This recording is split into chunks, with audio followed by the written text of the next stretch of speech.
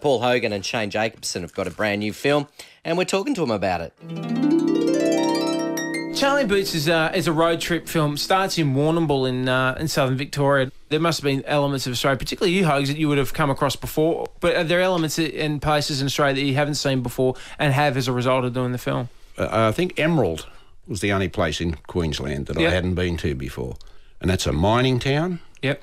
Come out of my motel one night and there's a guy about 6'2", shaved head with a dress on. He walked out and said, "Oh, g'day, Hogs." "Oh, g'day, mate." I said nothing about his outfit. Apparently he lost a bet. Yeah, he lost a bet. So look, he says. we're working in the medium of radio, so people draw your own picture. He did have a purse under his dress, and it had a chain on it. And you know how you normally clip it to your belt? If you have a little chain? Yeah, he didn't have a belt on. He clipped it onto something else, which was part of the bet. And I got to see that. And I've not recovered. So really what you're saying is don't gamble in mining towns. We'd walk down the street and there'd be people there. They were like, fridges with heads. They were massive. And one guy said, "G'day, mate, big fan." And in my mind, I went, "Thank God." I was watching the news or something the other day, and they were talking about Tourism Australia, and they keep coming back to that great campaign that you did, Chuck a Shrimp on the Barbie. Mm-hmm.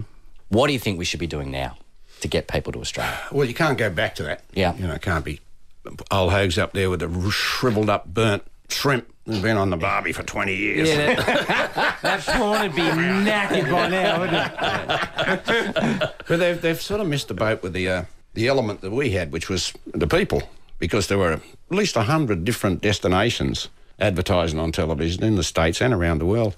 And they all look beautiful. And they all look, "Oh, that looks fun." So what we did then was to promote the people.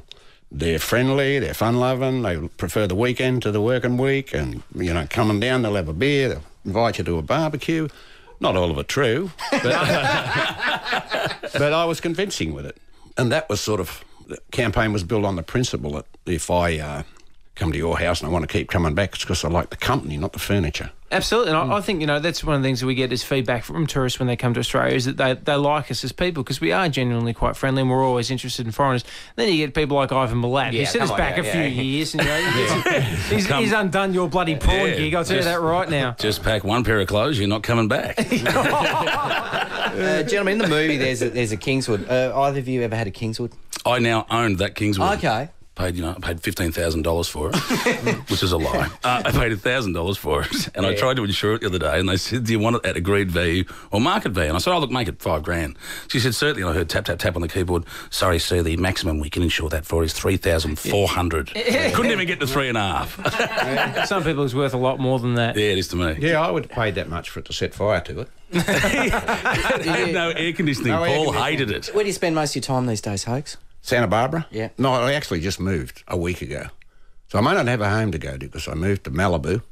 And the second day we moved into the house, I said, "Well, I've got to go now," and left the wife with a house full of boxes and stuff. She may not have unpacked your boxes. May not have unpacked. They may be on the front lawn. That was her fault. She wanted to move too. The biggest attraction to me has been anonymous. Yeah. I'm a small fish in a big pond.